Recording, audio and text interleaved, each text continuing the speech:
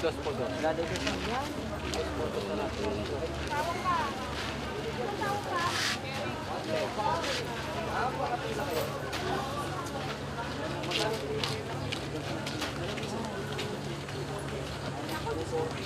saya lihat di koran ada. Saya nggak begitu perhatikan siapa yang bantah. We agreed that it was necessary to talk about cooperation between the ASEAN countries in the sense that all of us have the political commitment to ensure that we have stable prices in all our countries. And stable means that you don't have fluctuations either too high or too low. And it's very important for us to undertake fair trade practices to ensure orderly rice trade in the region. Okay.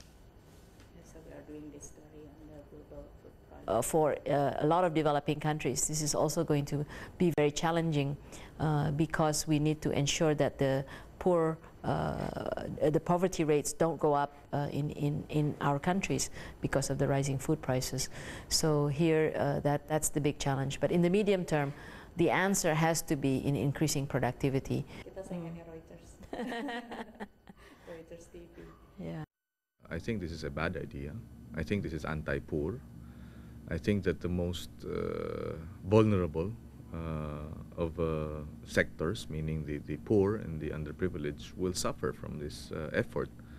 Because what will happen here is that you will have rice-producing nations dictating how the prices of rice will go.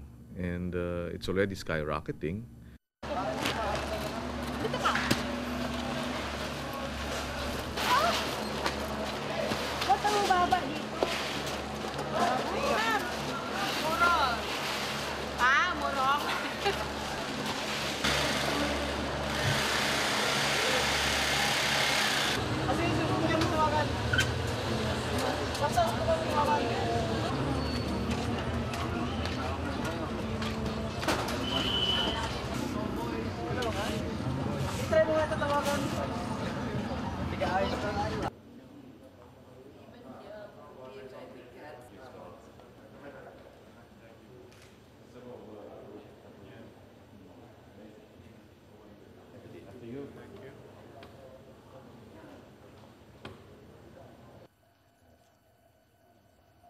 It's nice to have the time to talk. There was a ministerial meeting to discuss rice bowl 2002.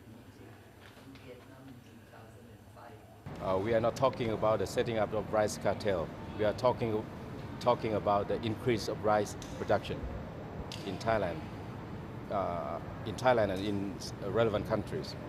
Thailand is very sympathetic towards food crisis problem. We would like to alleviate the problem in the context of rice because we are a net exporter of rice to the world.